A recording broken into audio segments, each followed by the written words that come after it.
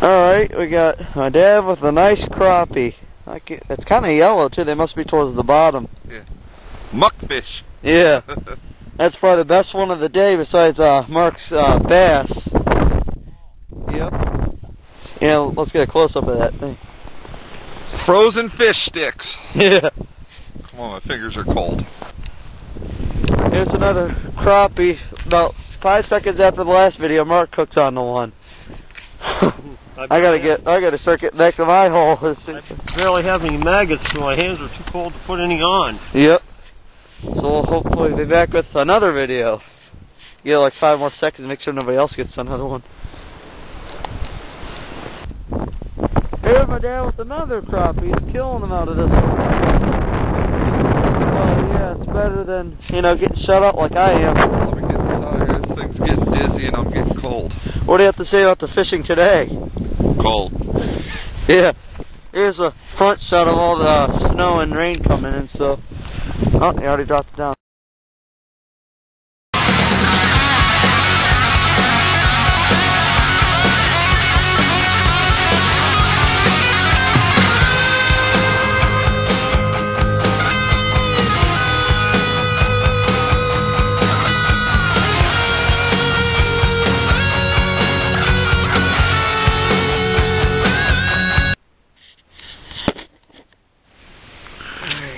Well, at least I know what to do now.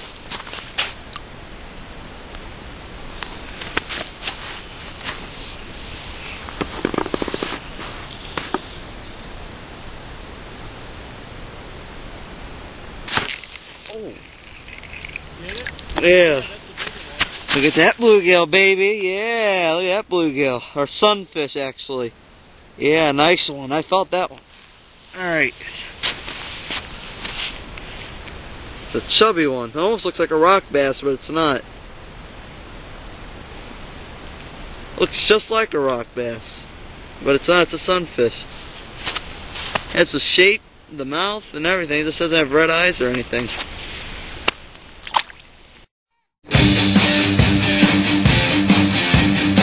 Okay, what do I need for ice fishing? Well, it's a really good question.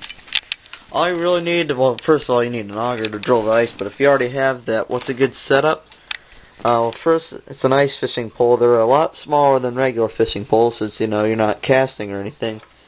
But my rule of thumb for fishing rods, ice fishing rods, is the more flexible, the better, because a lot of times out there, you'll get those they'll be really finicky outside, so you'll get the smallest little taps, and you need to feel those. If you have, like, a heavy action rod, then that's not going to do it.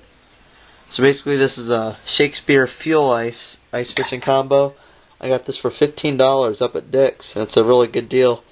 It comes with the line on it, but I recommend you take it off and put your own line on there, only because it has a lot of coils and line twists with the trialing that they give you. What I put on there is this P-line 8-pound test fluorocarbon. It's really sensitive and never lost the fish on it through the ice. And it's, believe it or not, it's 8-pound test, but has incredibly thin diameter, so that helps out a lot. So I got 8-pound P line and the Shakespeare Fuel ice. Like I said, very flexible tip. And the jig head I'm using, if you're like fishing anywhere from 10 feet to 20 feet, I recommend using a jig head rather than a slip bobber. This one's called a Northland Hexibug. And this is probably the best jig head I've used. I got it in a $10 kit it came with, but I mean, this is the only lure I use out of it, so I don't really know the color of it. It's like an orangey yellow. You can't really see it too good, but it's really tiny. But yeah, it's a really good lure, so I recommend that you get yourself a jig head, a really flexible rod, get yourself some fluorocarbon line to put on there, and you should be set. I'm Randy Crusan. I hope that tip helped you out. Until next time, catch some more.